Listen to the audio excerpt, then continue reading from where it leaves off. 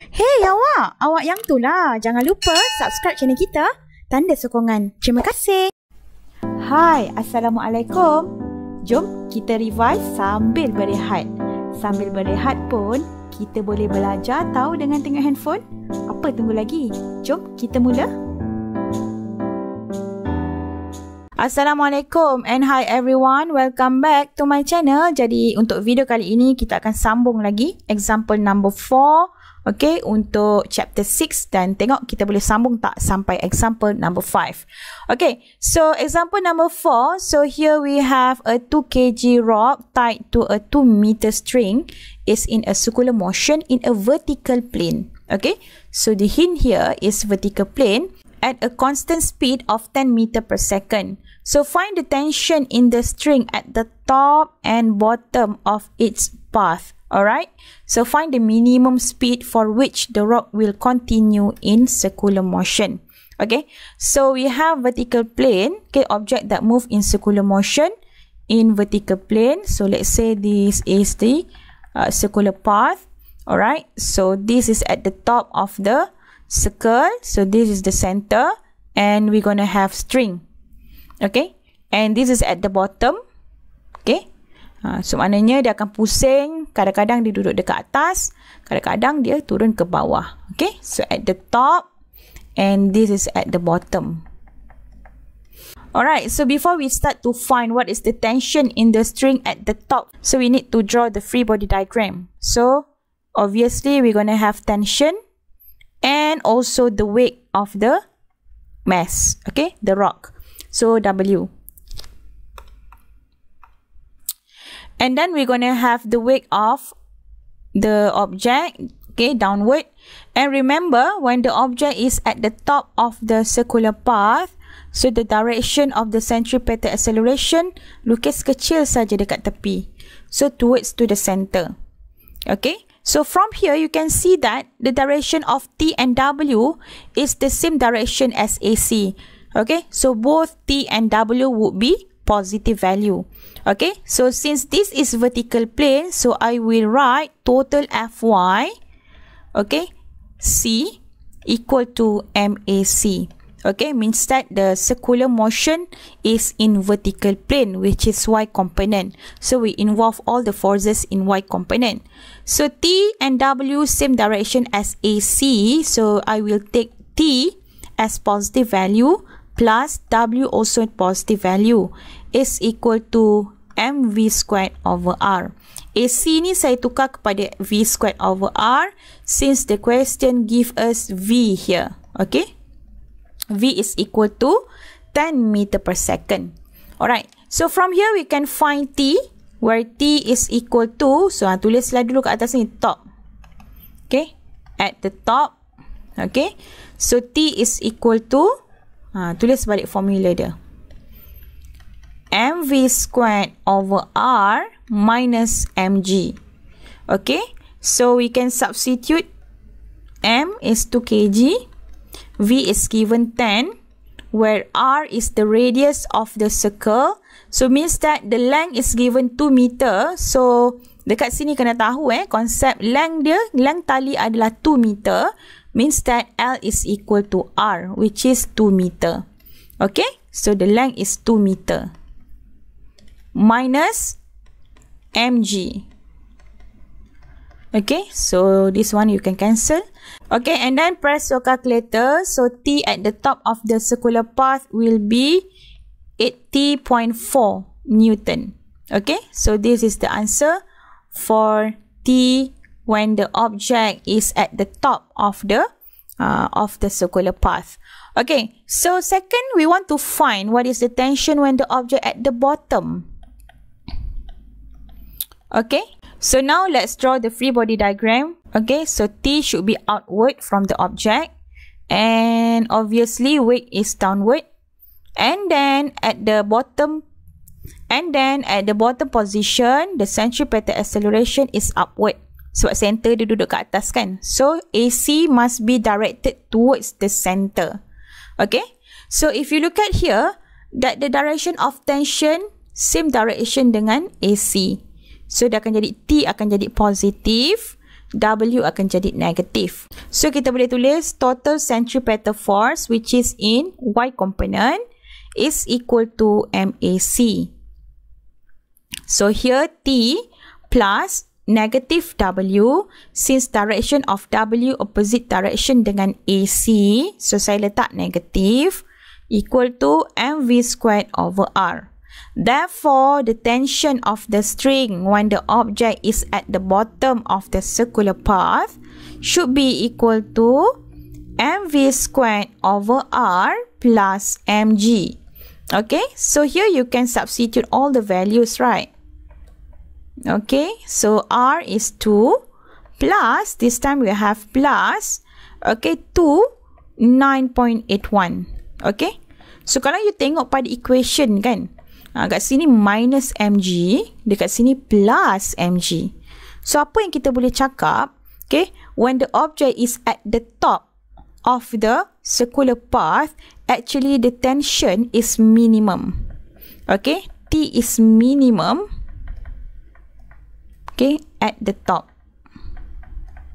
Okay, dia kecil lah. Kalau kita kira T when the object is at the bottom of the circular path, kita akan dapat nilai dia lebih besar sepatutnya.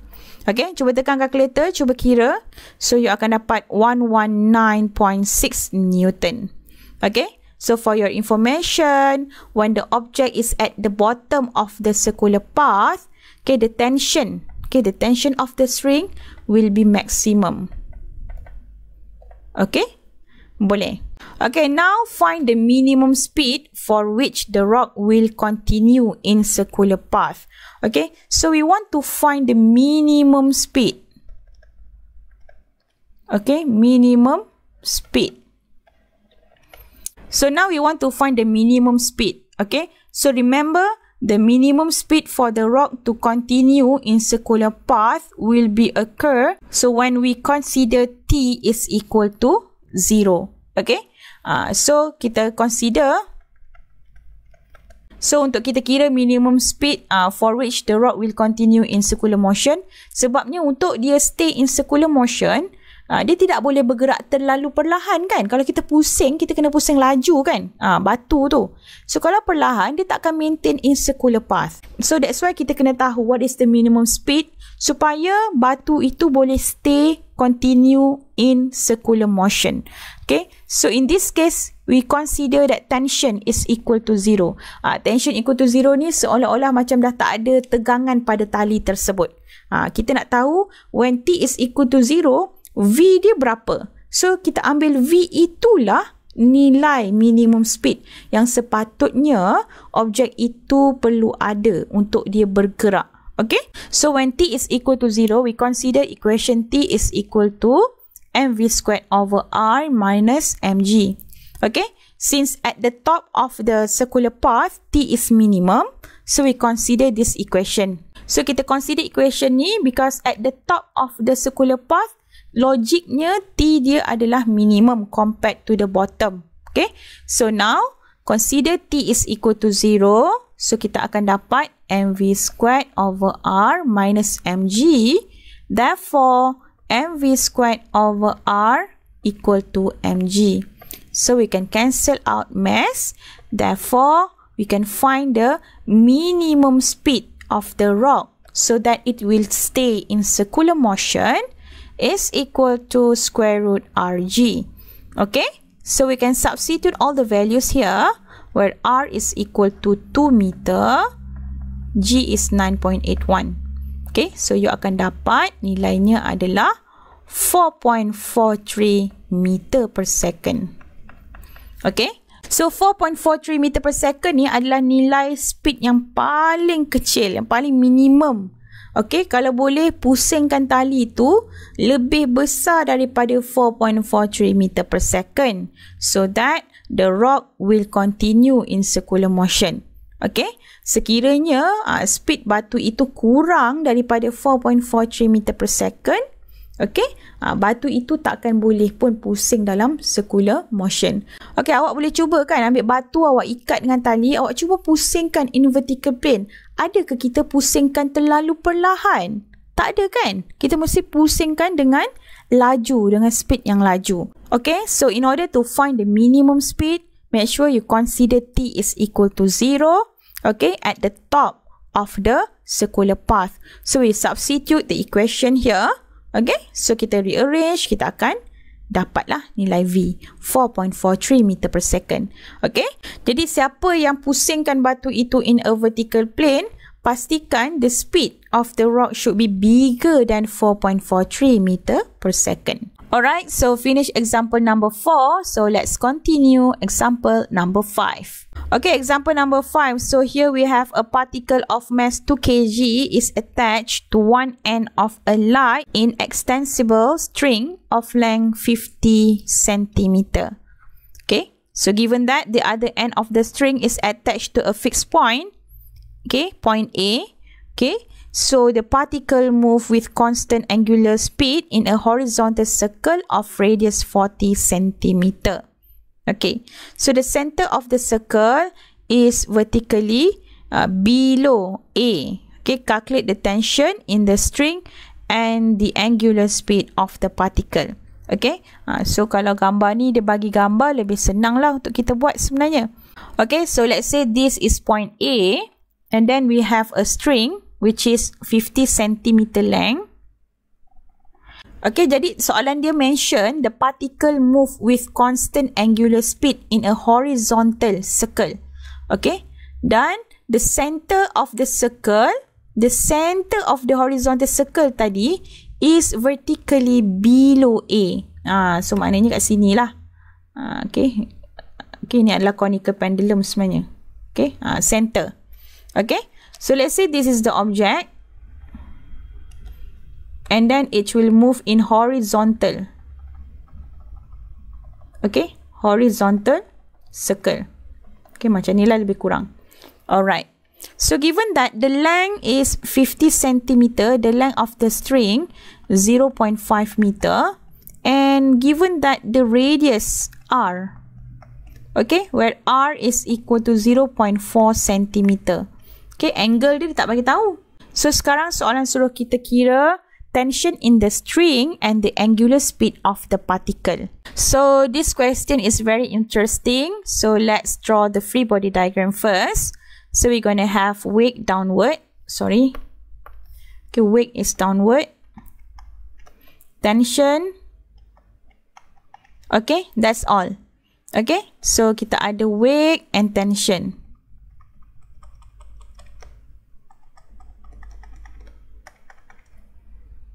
Okay, so here,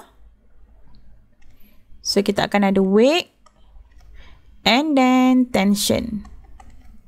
Alright, and how about the angle? So we need to find the angle. So since we have the length and the radius, okay, 0.5, and here we have r is 0.4, actually we can find theta, the angle. Okay, here. So by using equation sin theta is equal to r over L, so we can find theta. So inverse sine r is 0.4 and L is 0.5. Okay, so theta you akan dapat 59 degree. Kira okay, so look at here. Since here is 59 degree, means that here is also 59 degree. Sini pun boleh 59 degree. So kalau saya pindahkan dekat angle pada sini, this is 59 degree. Macam itu. Okay, so now let's resolve. Ty is equal to T cos 59 and Tx is equal to T sin 59. And remember, we draw the small arrow to indicate the direction of the centripetal acceleration towards to the center. Kan, center dia dekat sini tadi. So dia macam ni lah, AC. Lukis kecil saja. Okay, so you can see here that Tx will provide the centripetal force since the direction of Tx and AC are the same direction. Boleh. Okay, So we want to find T. So kita boleh masukkan lah. Okay, total FC in X component equal to MAC. So we have TX only is equal to MV squared over R. So in this case, we can expand TX T sin 59 equal to MV squared over R. But we want to find tension, right? But we don't have value of V. V kita tak ada. Yang lain kita ada. Tak ada masalah. Okay. So, let this as equation number 1. So, we want to proceed to the second part, which is Y component is equal to 0. Okay. The object is not moving in Y component. Okay. So, Ty is upward. We consider positive plus negative W equal to 0. So, kita substitute lah. Okay. So, sekarang bila kita substitute, kita nampak from Y component, okay, tadi kita buat X component dekat sini. Okay, by using equation of total Fy, we actually can find T. Okay. So, T is equal to, kita boleh terus selesaikan.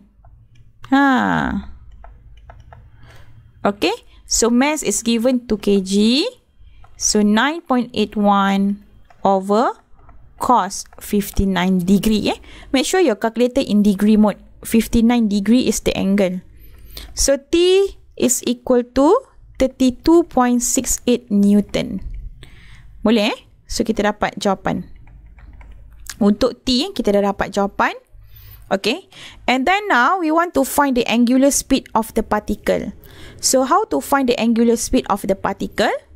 So, remember, the equation V is equal to R omega. So, actually, from this equation, you can find omega. Okay? So, omega. Tapi, kita kena carilah V ni dulu. V ni kena cari dulu. Okay? So, we can find V from X component here. Okay? So, we can find V from X component. Alright. So, since V is equal to R omega, okay, from X component equation,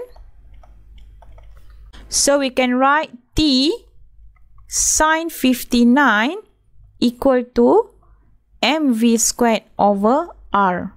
Okay, so from here we can find V is equal to RT sin 59 over M. Okay, square root. Okay, so let's substitute the values. Okay, so R we have 0.4 meter. So this one should be meter, right? 0.4 meter. Okay. So 0.4 meter times tension 32.68. Okay, times sin 59 over the mass is given 2 kg.